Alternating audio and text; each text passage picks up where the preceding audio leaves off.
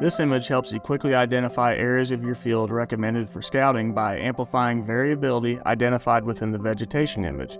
This allows you to quickly prioritize scouting needs based on the biomass indicated in your scouting images. FieldView scouting images provide a more accurate representation of field conditions, allowing the image to more precisely focus on key areas within a field. Scouting maps are generated using the CCI vegetative map as its source. It uses 5 colors that are centered on the median field health condition. Red represents the low green biomass area and dark green represents the high green biomass comparing to the median field condition. This image is generated using the Climate Crop Index or CCI, which calculates current green vegetative biomass or plant growth.